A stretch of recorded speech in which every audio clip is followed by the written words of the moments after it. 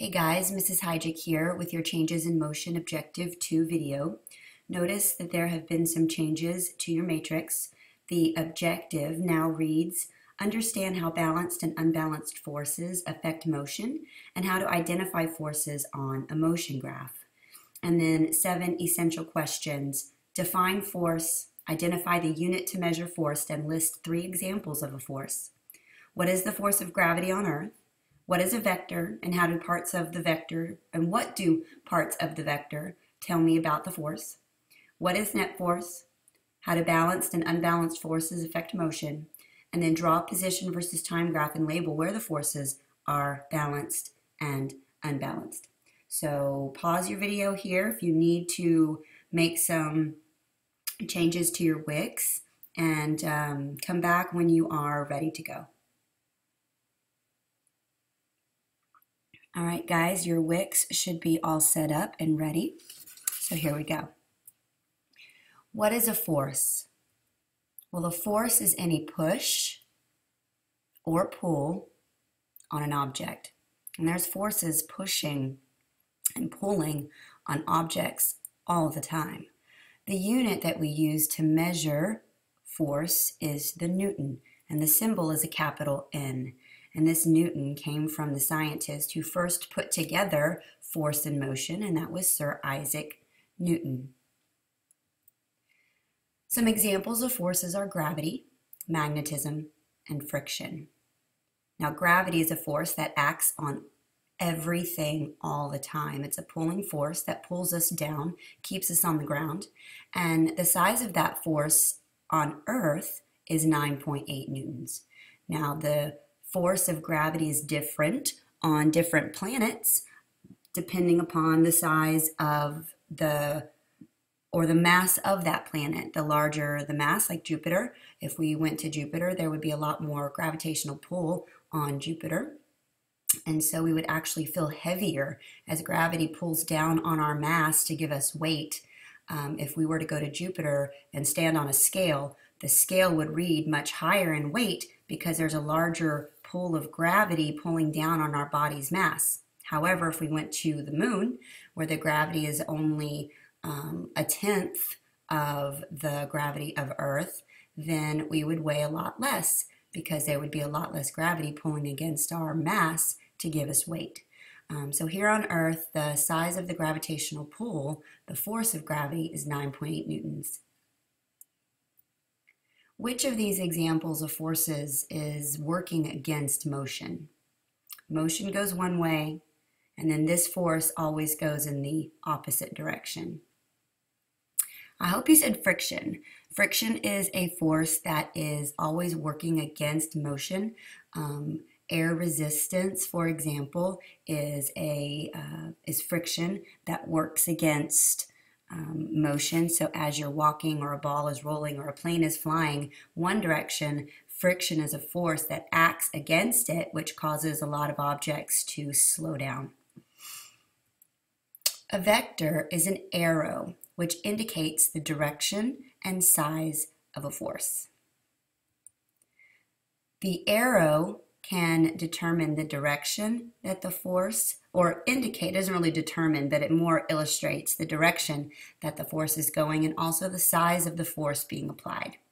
So the direction of the force that's being applied is indicated by the direction that the arrow is pointing, and the length of the arrow then indicates the size of the force, or the magnitude of the force, how big the force is that's pushing or pulling against something. Net force is the sum of all forces acting on an object. If the forces are working in the same direction, then those forces will be added together. But if the forces are working in opposite directions, then those forces will be subtracted from one another.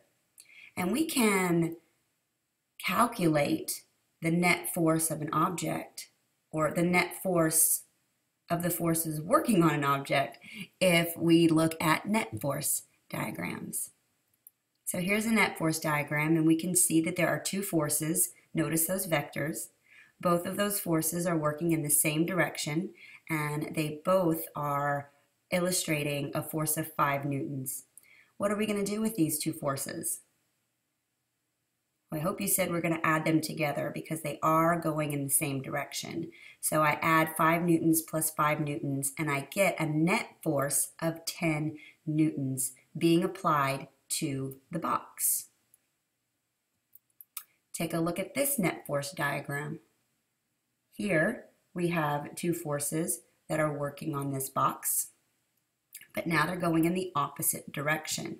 So what am I going to do? I'm going to subtract to determine the net force. So 5 newtons minus 15 newtons gives me a net force of 10 newtons being applied to the box. And here's another net force diagram. Again, the forces are acting in the opposite direction. So to calculate the net force, I subtract 5 newtons and 5 newtons, and I get 0 newtons of net force being applied to the box. So we can use these net force diagrams, which uses vectors, to help us then figure out the forces that are acting on an object. We can then determine, once we figure out the net force, we can then use these net force diagrams to figure out how these forces would affect the motion of the object, which we'll do in a little bit. So we're going to talk about two different types of forces. We're going to start with balanced forces. Balanced forces are when you have equal forces acting on an object, but these forces are in opposite directions.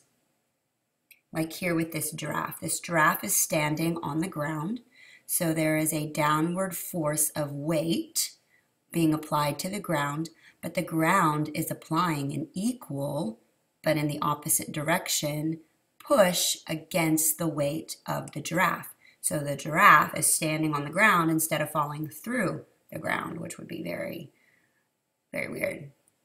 Here we have balanced forces. Again, the forces are equal in size. I can see that with the vector length, and in opposite directions. The result of balanced forces is that the motion of the object is not going to change. So however that object is moving, when the forces acting on it are balanced, then the motion is going to remain the same. Let's take a look at some net force diagrams and balance forces and see how balance forces don't change motion. So here I have a box at rest. Let's first calculate the net force. 50 newtons minus 50 newtons gives me a 0 newton of net force. So there's 0 newtons of force being applied to this box, which is already at rest. So is the box going to move? No, it's going to continue to stay at rest. Check out this box. This box is already moving. It's moving to the right at a constant speed, and these two forces are acting on it.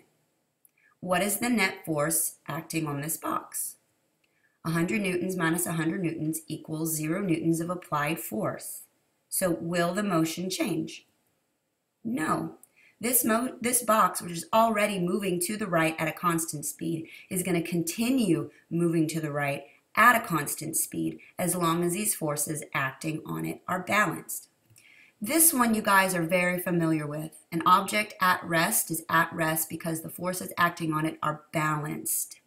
But this one is a little bit more difficult to wrap your head around. So make sure you understand that an object can have balanced forces on it and be moving as long as that movement is constant.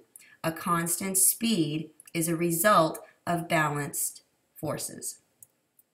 So if the net force is 0 newtons, will there be a change in the motion? I hope you're thinking no. When the net force is 0 and the forces are balanced, the motion is going to be the same. An object at rest will stay at rest, but an object that's already in motion, moving at a constant speed in a straight line, will continue to move at a constant speed in a straight line as long as the forces are balanced. All right, now we're going to talk about unbalanced forces, which are unequal forces acting on an object. These forces can be working in the same direction or they can be working in different directions. And unbalanced forces cause acceleration. And remember, acceleration occurs when an object speeds up, slows down, or stays at the same speed and just changes its direction. All three of these changes in motion are a result of unbalanced forces. So let's see how unbalanced forces cause acceleration using net force diagrams. So here again we have an object at rest. What is the net force? Well, we have two forces, two vectors on the right side of the box that are moving in the same direction. So we have to add those together. 50 newtons plus 50 newtons equals 100 newtons. And then we have 75 newtons working in the opposite direction. So we subtract that and we end up with a net force of 25 newtons. Let me fix that.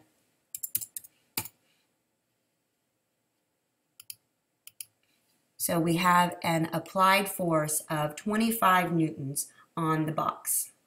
Will the box move? Yes, the box is going to move because the forces are unbalanced. It is going to move in the direction of the larger force, which in this case is to the right. So the box is going to speed up to the right. It's going to accelerate, and it's going to continue to accelerate and speed up and get faster and faster and faster as long as the forces are unbalanced. This diagram shows two forces acting on a box which is at rest. Will these forces cause a change in the motion? Yes. How will this box move as a result of these two vectors? Well, it's going to move up and to the right. More to the right than up because of the 100 newtons moving the box to the right. We have a smaller amount of force moving up from the bottom, so the box is going to move up and to the right, but more to the right than up. So if there is a net force, will there be a change in motion? And I hope you're thinking yes. If there is a net force, then the forces are unbalanced and there will be acceleration, whether it be speeding up of an object, the slowing down of an object, or in this case, the change of direction of an object. All right, so let's take a look at forces on a graph because you need to be able to identify where on a graph forces are balanced and unbalanced. So I want you to make sure that you draw in this position versus time graph and also label in these line segments and these line points because we're going to be talking about each of these points and each of these line segments. So we are going to talk about the location on the line. We're going to describe the motion of the object at that point or on that segment, and then determine whether or not the forces are unbalanced or unbalanced according to the motion. So let's start with location A. That's this line segment right here. The motion of the object is stopped or at rest. So the object is at rest in line segment A, and an object that's at rest will continue to be at rest as long as the forces acting on it are balanced. So we have balanced forces acting on this object in line segment A. But at point B, the object is no longer at rest, it begins to move forward. So the object accelerates and begins moving forward at point B. So right here at this moment of time, at this 1 second moment, the forces become unbalanced, and those unbalanced forces cause the acceleration. The object begins to speed up at this point and move forward. In line segment C, we have an object moving at a constant speed, and I know that because the slope is straight. The line is a straight line, so this is a constant speed. I can calculate the speed by taking the distance traveled divided by the time. So line segment C starts at 20 meters and ends at 60 meters. So there's a 40-meter distance traveled over 2 seconds of time. So the object is moving at a constant speed of 20 meters per second in segment C. Constant speed is a result of balanced forces. So the object has balanced forces acting on it while it's moving through segment C. At point D, right here, what does the object do? Well, it comes to a stop at point D. And so the forces acting on it right there at that point are unbalanced because there was some acceleration. It slowed down to a stop. And because of that acceleration, the forces must have been unbalanced. Line segment E. The object is at rest once again. And so the forces acting on it right here throughout line segment E are once again balanced because the object is not moving. At point F, the object begins to accelerate again. It begins moving backward. And so the forces acting on it were unbalanced. Those unbalanced forces is what made that object that was at rest start moving. So it began to start moving. It sped up at point F. And then finally at point G, we have the object that is moving backward at a constant speed. In this case, I look at the distance. It starts at 60 and ends at 20, so it traveled a distance of 40 meters, but it traveled that distance in 1.5 seconds, from 4.5 seconds to 6 seconds. So 1.5 seconds of time passed from the beginning of line segment G to the end of line segment G. So to calculate the speed, I take 40 meters divided by 1.5 seconds, and I get a speed of 26.6 meters per second. So this object actually moves at a faster constant speed along line segment G than it did at line segment C.